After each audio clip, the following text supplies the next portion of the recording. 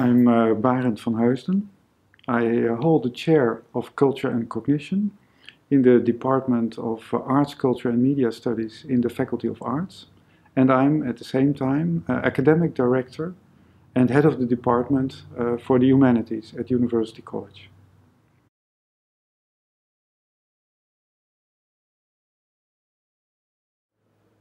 If you want to become a full-fledged linguist, or you are really very interested to devote all your time to, for example, medieval studies, then you definitely should not go to University College. I mean, the student for whom the program which we offer in the Humanities department of University College is interesting is a student who maybe, and that might be a little bit exaggerated, but maybe really does not yet know exactly what he or she wants, but has a kind of intuition or feeling about the direction or the interest which he or she would like to go in. And that direction would be something like sense-making, meaning-making. How do we give meaning to the world? How do we give meaning to our lives? How have people given meaning? And in what different ways can you give meaning or make sense about what's going on? And this interest in sense-making, I think, which is in the end the basis of all culture, because the way in which we make meaning in the end determines how we act and what we do, that kind of general interest in history, in the arts, in the media, also in questions about which relate to politics and ethics, that is the kind of student, I think, for whom the University College curriculum, especially the Humanities curriculum, is very well suited. We designed the Humanities modules in such a way that they are also interesting for students who have chosen a different major and would want to do Humanities as an elective.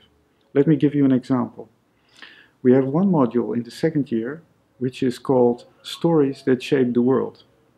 Now, at first sight, maybe you would say, stories that shape the world, what's in it for me if you would study life and health sciences or physics or chemistry.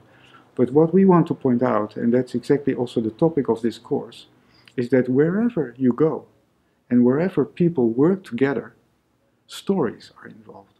People tell stories about themselves, about their work, about the society in general.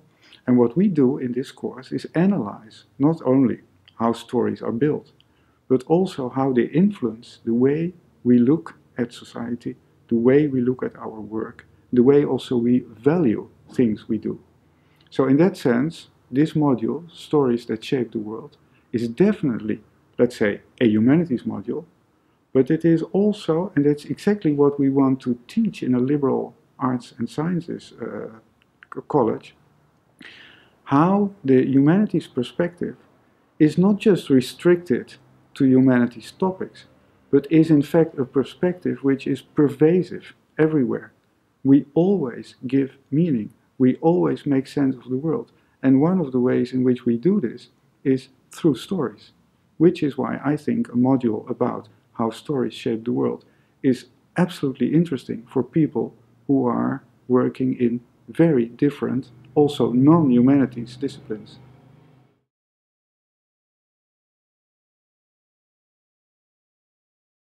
Journalism is one of the master profiles for which the humanities curriculum prepares you. And I think it's particularly suited if you're interested in journalism, because University College as such offers a very broad range of courses, and you can combine, of course, humanities courses, which are suited to the journalism program, like history or media studies, but you can also add to that courses from other curricula, so as to become a kind of broader, interested journalist.